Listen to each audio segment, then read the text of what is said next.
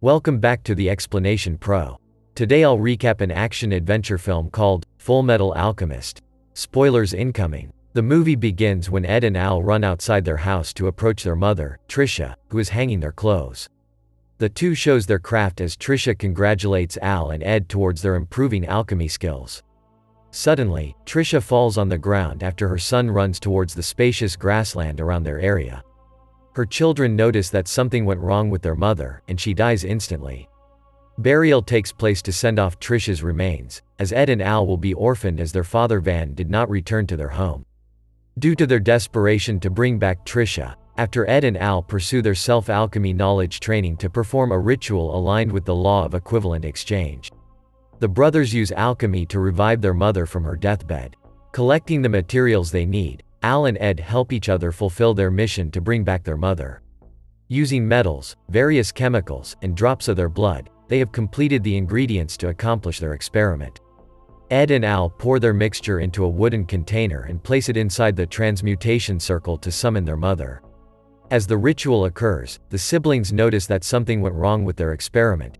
There is a rapid change in their surroundings. An unknown force builds up as it slowly destroys their house, slurping everything found within the area. Seconds passed. The struggling Al starts to float in the air as if it is pulling him towards the transmutation circle. An older man, Cornello, is running as if he is escaping from someone. Ed sneakily traces his whereabouts while following him as he hides from the roofs. Taking an excellent chance to trap him, Ed jumps off the top to collect the ring containing the Philosopher's Stone. Cornello maneuvers the ring as he controls the rocks from the wall as several attacks are launched to eliminate Ed. Running away from the countless attacks Ed has received, he did not notice the coming hit right through his face. The chase continues as Cornello uses the power of the Philosopher's Stone to escape. He commands the ring to produce scary monstrous stone animals to attack Ed to stop him from retrieving the ring. Believing that it is the natural Philosopher's Ring, Ed transmutes a weapon, a spear used to destroy the monsters. When the table turns and Ed is almost in danger, Al appears to save him. While the monsters continuously attack them, it reveals that Al's body is too hollow, and Ed's arm and legs are pure prosthetics. He is the Fullmetal Alchemist. When Ed chases the Cornello till they reach the busy street, the latter holds a civilian captive. Later on, hand-to-hand combat with the older man destroys the ring, as it also ruins his artificial arm. The flame alchemists interfere with securing the place from further damage. Colonel Roy kills the fake Philosopher's Stone before his men bring Ed and Cornello in their quarters. However, Cornello was able to escape as the helpless Ed is still unstable upon knowing that the Philosopher's Stone is fake. The Colonel informs Ed that the Philosopher's Stone is non-existent as per the military advisory. Ed reveals that he is striving to find the natural stone to bring back Al's body. Unexpectedly, the arrival of Captain Hughes together with General Hakuro interrupts Ed and the Colonel. He informs Ed that he is looking forward to meeting both of them as he might offer them some military work. Winry, Ed, and Al's childhood friends arrive and immediately send her regards. Upon knowing that Ed has been sent to the headquarters, she immediately strides her way to check on his prosthetic arm. Meanwhile, Hakuro instructs Roy to introduce Al and Ed to show Tucker as he has further planned for them. Cornello confronts lust, envy, and gluttony about the validity of the Philosopher's Stone. Envy replicates his appearance as lust kills him instantly. Gluttony then walks near his body and eats him afterward. Captain Hughes and his wife, Gracia, accommodate their visitors, Ed, Al, and Winry. Gracia teases Winry that she cares so much about Ed's welfare, while Al's face turns sour due to jealousy. Ed wakes up from his reverie and finds out that Al is not around. Going outside to look for Al, Ed has been transferred into another realm, the Gate of Truth, as he faces an interconnected identity of himself.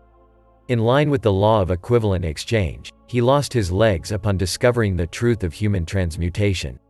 Ed comes back from his reality as he scrutinizingly experiences the excruciating pain of his leg loss. Seeing a scary creature inside the transmutation circle, Ed tries to get away as he realizes that this is not the fate that he wants. When he hits the metal statue beside him, Ed tries to bargain his arms and legs in exchange for the return of Al. Ed wakes up from his nightmare as Al watches his brother seeks to breathe steadily after being tortured by his dreams. The reenactment of his previous experiences due to impulsive decisions still burdens Ed. When morning comes, Royal brings Al, Ed, and Winry to the Sewing Life Alchemist show Tucker to join the research that may help to restore Al's body. Captain Hughes, about his sudden appearance in their town, like the latter, informs them about the ongoing Ishvalan civil war. Hughes reports that Roy must be careful of his decisions as it might cost him his safety. Tucker shows his research subjects to Ed as he explains the details about the results. Ed reveals that he was dragged into the Gate of Truth and bargains his arm for Al's soul. Ed asks Tucker how to retrieve Al's body. Instead, the latter suggests an alternative plan in restoring Al's body. Captain Hughes sends off the leaving Ed and Winry, who are currently waiting for their train to leave. Ed informs Hughes about the stone researcher Dr. Marco that may help them find the Philosopher's Stone. After becoming a state alchemist, Ed will begin finding where the legendary rock is, the main answer in repairing his and Al's broken bodies. Al will stay with Tucker as he will be examined in line with the latter's previous similar encounters. Tucker covers Al's metallic body with a white blanket containing the transmutation circle symbol. He tries hypnotizing Al to collect information to get to know him better. While Tucker performs his duty, Al starts to feel drowsy as he slowly loses consciousness and thinks about the false memories Tucker has informed him. Even before they reach their destination, Winry decides to leave the train. She starts running when they bump into a woman and shows her Dr. Marco's photograph. The woman pinpoints Dr. Marco's location as the latter attacks Ed and Winry, who intruded in his place. Unfortunately, the doctor's self-defense play backfires as he hurt himself. Ed confronts Dr. Marco whether the Philosopher's Stone is authentic, but the doctor sends them off.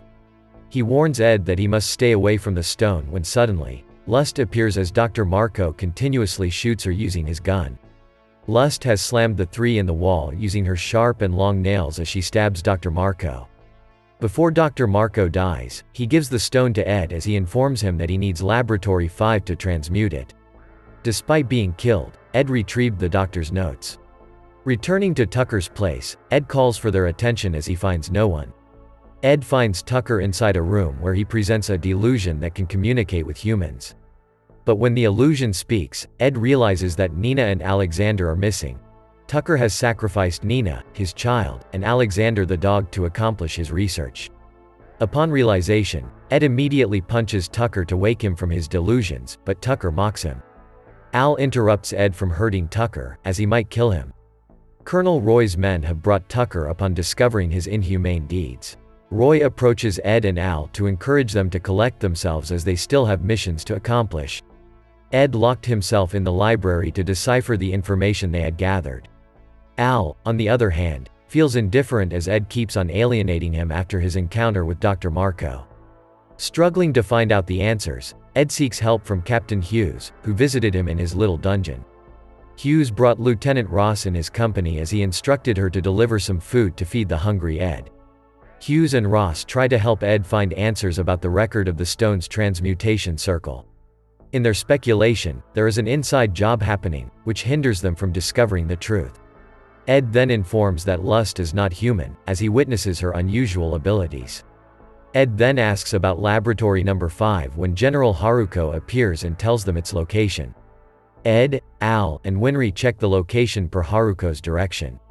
Upon knowing that the laboratory is an incooperating cannery company, Ed has become frustrated as there is no clue given in their investigation. Al confronted Ed about his discovery when he talked to Dr. Marco, but Ed could not answer him. It reveals that Al's session with Tucker made him doubt himself, as he also blames Ed that he had given him a false memory. Winry has reminded Al that Ed has been doing his best to save him because Ed loves his brother. Hughes tries to decipher the hidden message behind the Ishvalan civil war and the ongoing riots in Riol. Upon analyzing the upheaval of the war and location, he tries to seek an answer using the map. Hughes discovers that the laboratory's areas play a significant role in solving the case. To his surprise, Lust appears to assassinate him. Despite getting wounded from Lust's attack, Hughes calls in Colonel Roy's office to deliver his discovery. However, as he patiently waits for Roy's response on the other line, someone who looks exactly like Roy appears and shoots him. Ed is summoned to the East Area headquarters as the military guards escort him. Arriving at the headquarters, they handcuffed him as they delivered him in a room together with Lieutenant Hawkeye. She explains that Hughes has been murdered, waves of memories flood Ed's mind while listening to the unexpected news. Ed angrily lashes out at Hawkeye, asking her if Hugh's murderer. She reveals that it is Colonel Roy. Through the help of Hawkeye, Ed ends up escaping the headquarters to disregard the interrogation about Hughes's case. While Hawkeye tries to remove the handcuffs in his hand, she informs Ed that researchers call the POW Camp Lab No. 5. Roy sneaks out to see the military preparations that will attack him once he arrives at the headquarters.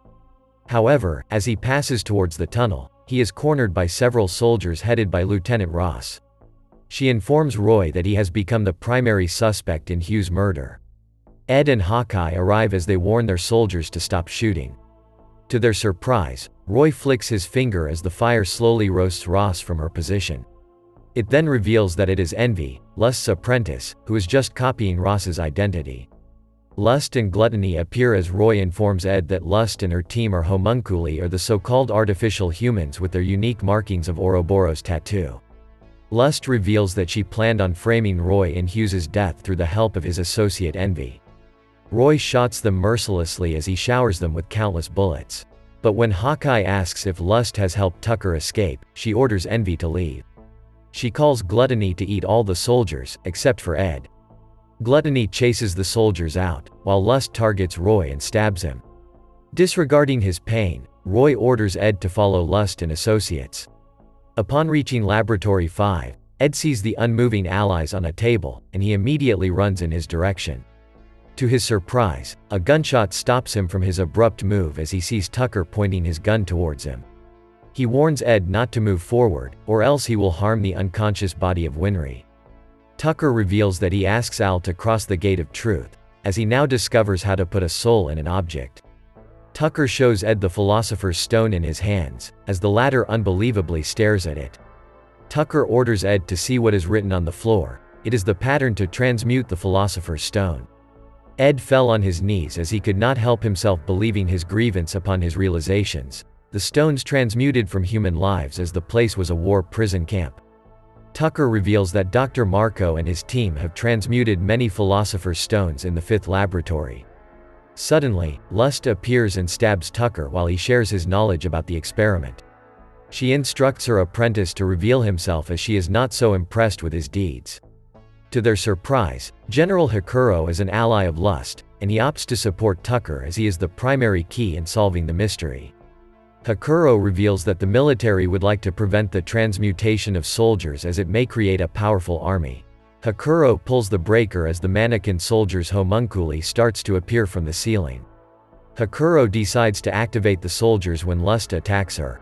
He pulls the buttons that will distribute the Philosopher's Stones and inject a soul in each dummy available.